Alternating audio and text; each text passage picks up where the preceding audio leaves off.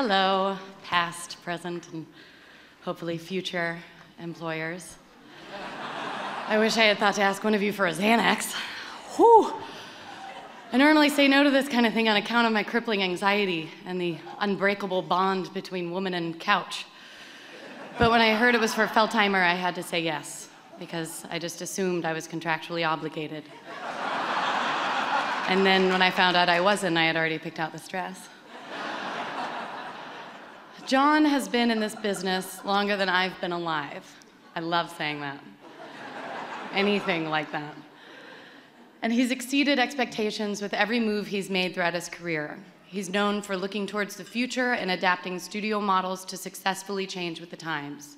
He's not only held his CEO title at Lionsgate for almost 15 years come this March, but leadership positions at Sony and New World Entertainment. And his assistant also has amazing taste when it comes to Stark gifts.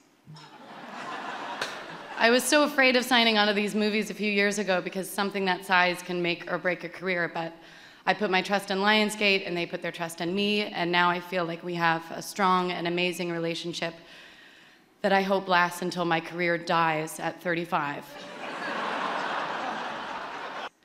Born in Brooklyn and raised in Roslyn, Long Island, he was an overachiever even in college, graduating from Washington University a semester early with honors.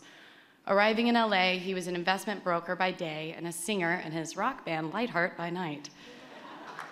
He's the perfect marriage of left and right brain, and most of the artists, actors, craftspeople, executives, and more in this town have reaped the rewards of his brilliance, and I am at the top of that list. And John, in all seriousness, I am forever grateful. Please welcome the 2015 PGA Milestone Award recipient, the incomparable John Feldheimer.